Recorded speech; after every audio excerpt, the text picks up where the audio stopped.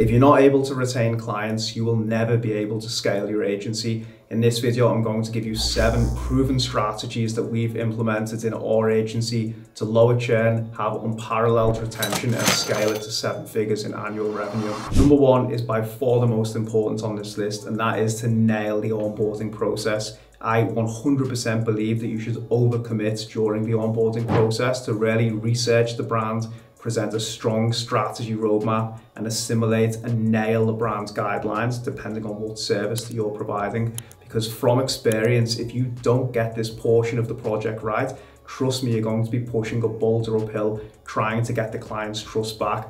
More likely than not, they've already made a decision to cut their losses and they're proactively looking for a way out of the relationship. So it's really, really important to get the onboarding nailed down and make sure that you win their trust right from the very beginning. Even if you're not making money to month 2, month 3, trust me, to play a long game during this phase will significantly lower churn and make sure that you retain that client for the long haul. You're going to thank me on this one. Number 2 is something I believe so strongly in, and that is having a weekly meeting in the calendar. I've seen so many people across LinkedIn and Twitter, these agency gurus, recommend doing away with weekly meetings because they erode the profitability and it's another touch point that you have to have with the client. I think this is terrible advice.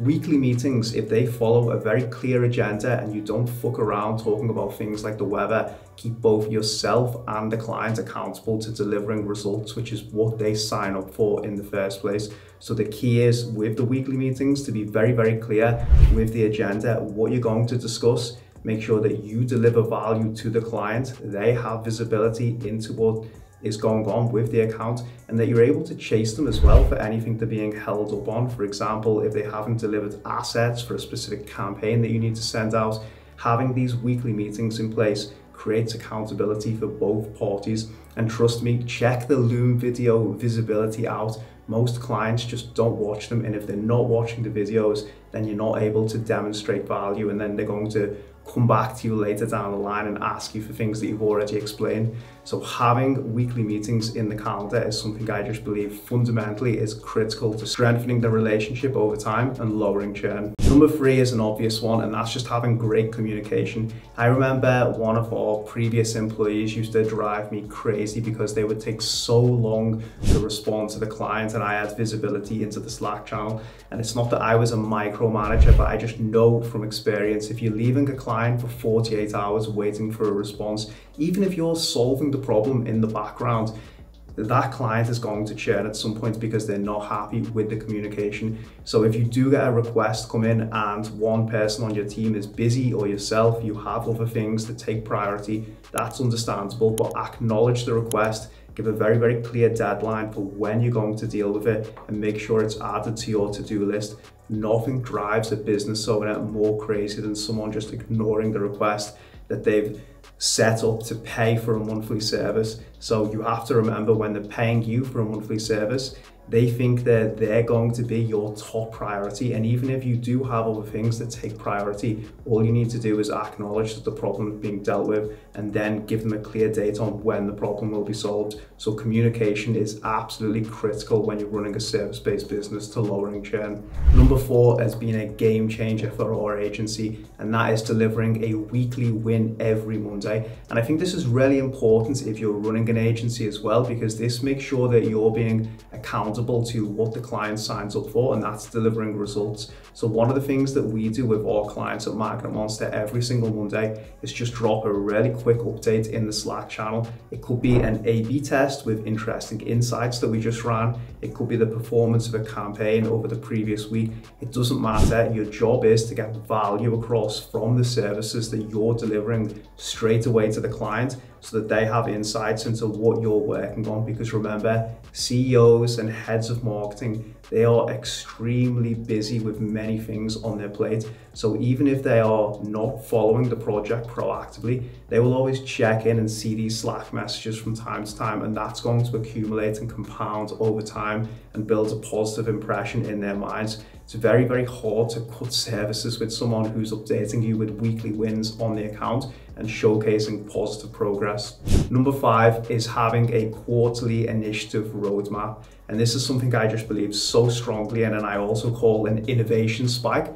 And when I look at our historical churn at Magnet Monster, and even speaking to my friends who own agencies, a lot of the time churn just catches you by surprise. It's not that you fucked up or done something wrong, it's that the client gets bored, they get shiny object syndrome, they're being pitched by another agency and they just want to try something new. And this is because if you're just doing the basics and getting by, eventually they're going to get bored and someone else is going to get their attention. So every quarter or even every month, I recommend bringing a new initiative to the client, having a very clear roadmap, because ultimately, while they do sign up for results, the vision and the innovation that you drive on the account is a huge part of retaining them. And if you're not keeping the account exciting, then trust me, someone else is going to be pitching for that business with better ideas. They don't even need to execute. They're just selling a vision to the client that they might believe more strongly in than what you're able to deliver.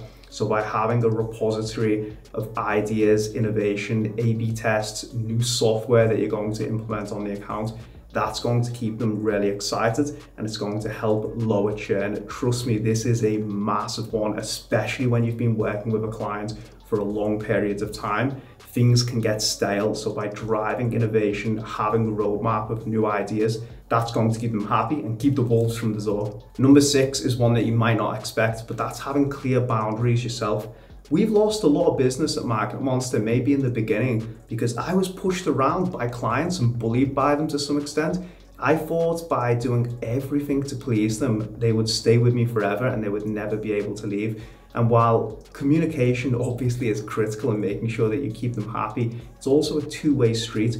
If you let clients push you around and you give in to every request, then they're not going to respect you. And people don't want to work with people they don't respect. And this is like the same in any relationship in life. So just remember, you need to have very firm boundaries with the clients as well. It doesn't mean that you're being a dick to them, but it means that you need to set expectations and set a pattern of communication on what's acceptable.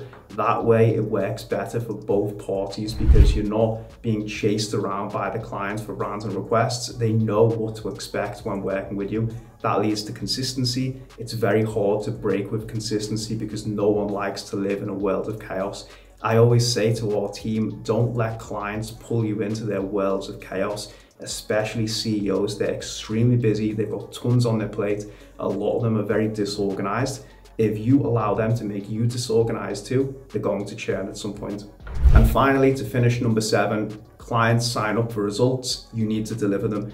Something that's so simple, but it's true and worth repeating, that if you're not delivering results for clients, then ultimately it doesn't matter how good your communication is, whether you're experimenting on the account, whether you're a nice person or you're likable.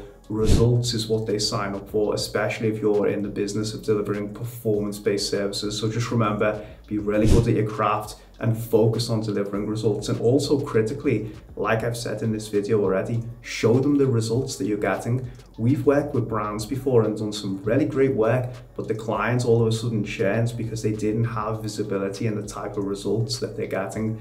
And this is on us to demonstrate that value by implementing some of the advice and strategies that you've seen in this video. So that's it for this video. 7 strategies to lower client churn and skyrocket your retention. Hope this is helpful. If it is, hit that thumbs up and subscribe. Trying to release 2 new videos every single week to help you scale your agency. See you again soon.